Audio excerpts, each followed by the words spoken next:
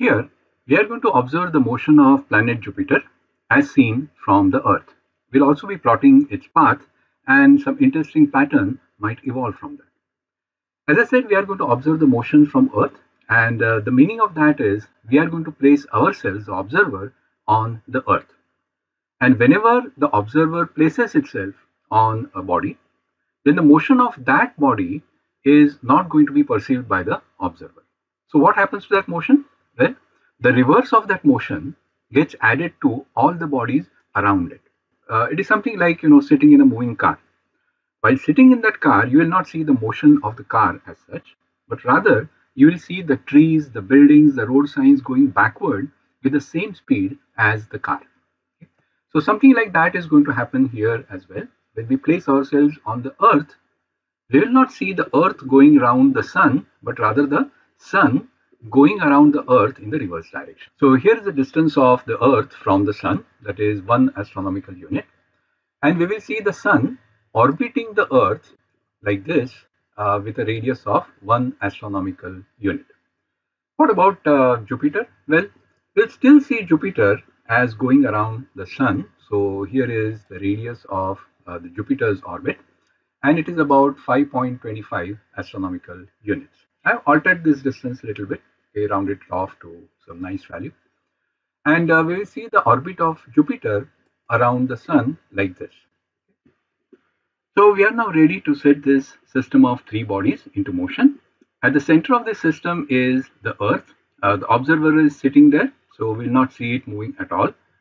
Then the sun over here would appear to be moving around the Earth, okay, once every year or every 365 days. And finally, we will see the gas giant of our solar system, Jupiter, which is going to go and orbit around the sun.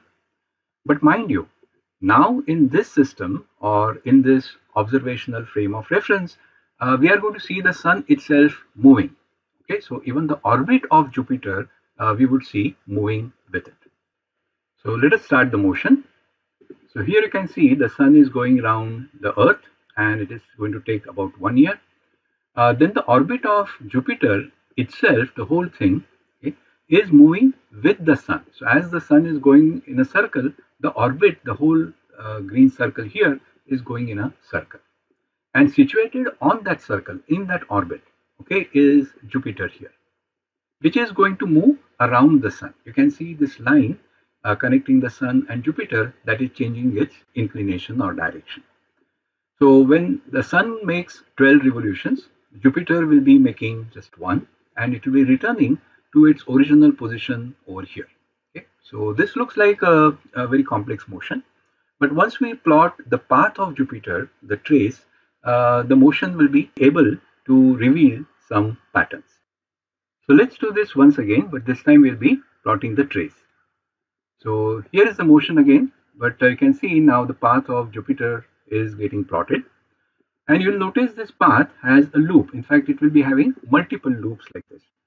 Whenever there is a loop in a path, then the body has to come backward and then resume its forward motion. That is what Jupiter is doing here.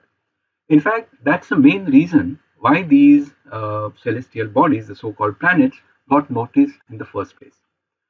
Imagine our ancestors.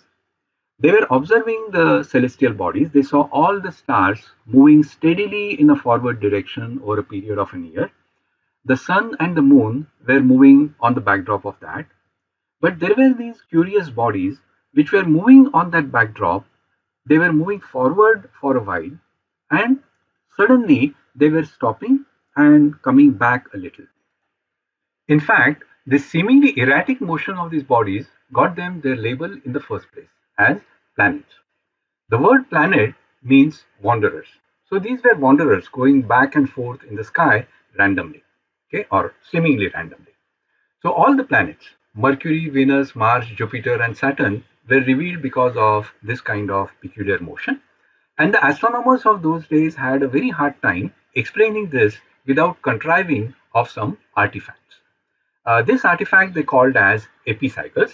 So they said, look, the planets are not directly going around the Earth, but they are going round and round in their own place, and the point about which they move is orbiting the Earth. So with help of these so-called epicycles, they could explain and simulate this motion. In case of epicycles, there is a phase of coming back, and that is called as the retrograde motion.